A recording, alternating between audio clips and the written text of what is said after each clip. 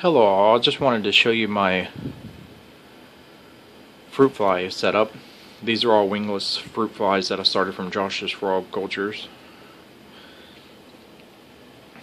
Alright, so these are all shoe boxes from Dollar Tree.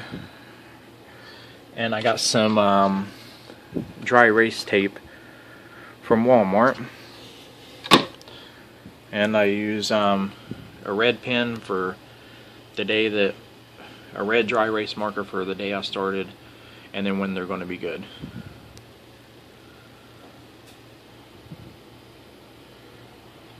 This one right here I erased because it's past the 30-day mark.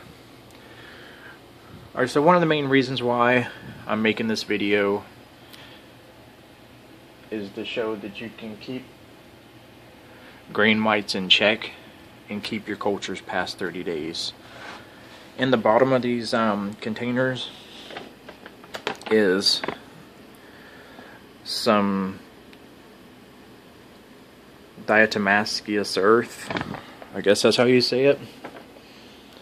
So I put a thin layer of it, and then on top of the DE, I put a deli cup lid. I get these for free at the supermarket. These are cultures that I just made about 30 minutes ago.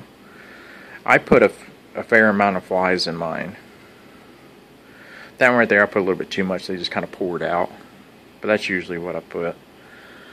Alright, so as you can see down here, all the dead grain mites.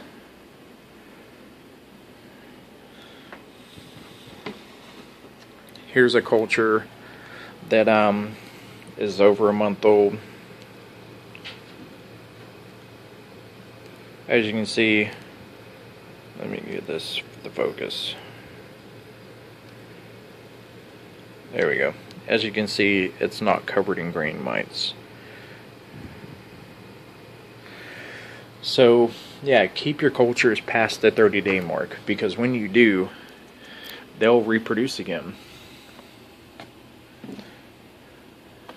Here's a culture. I mean, you can just tell by looking at it. It's old. But I didn't toss it. I didn't throw it in the freezer. I just let it do its thing, and they reproduced again.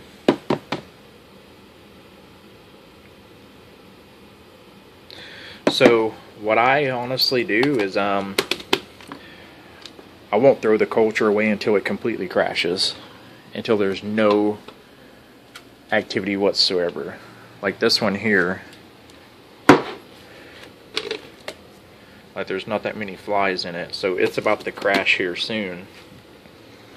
So, and when they do crash, I take them and I throw them in the freezer, because I reuse my containers. So I have 3 over here, 3 containers over there, and then I have 3 over here. These just got ready today. Let me show you what a producing culture looks like of mine. And this one I've already taken some flies out of it. I've made like 3 cultures from this container.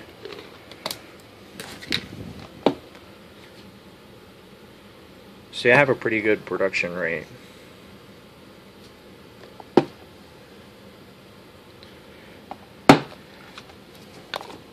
I'm still playing around with things, like this is pretty thick, and the new cultures that I just made today, they're I made the mix rather thin. Alright, so like I was saying, I freeze them. Let's go to the freezer. Alright, so here, what I do when the cultures crash, I put them in the freezer and let the bottom freeze. And then you just push on the bottom, and it just all comes out. The coffee filters, everything. And then once you leave it sitting out for a day, once you got everything out of it, you can tap the side of the container with your fingers, and the cocoons and whatnot will just fall off, into the bottom. I've already done it with this one. This one I'm about to wash. But yeah, there's no sense in just throwing away containers every single cycle. I mean, here in my city, we have a resource recovery plant where we burn the trash and turn it into energy. But if you don't, then this is going into landfills, and this just takes, I think it's like 1,000 years for plastic to even begin the decomposition process. So yeah, reuse your containers. I got some new additions to feeders. I picked these bean beetles up at a reptile convention. These were just freshly started. Here's another one. So I'm gonna start feeding out bean beetles. And I also got some rice flower beetles from the same guy. So you feed the larvae to the frogs. So I'm gonna be giving those a try. So yeah, I just wanted to show you how I do my fruit flies. There's no sense in throwing them away after 30 days. I know everybody says that, but if you keep them, they'll keep reproducing until the culture eventually crashes.